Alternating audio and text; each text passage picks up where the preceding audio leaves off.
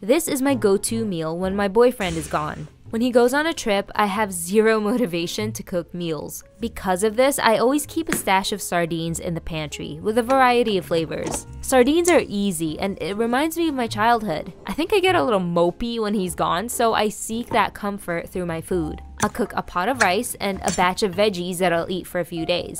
I'll also typically microwave the sardines and then I throw everything together. Once Doug gets home, I tend to get more creative in the kitchen again. Until then, I'll repeat this meal and a few other simple meals until he gets home, like eggs on toast. I feel like I'm 5 years old again. Never gets old.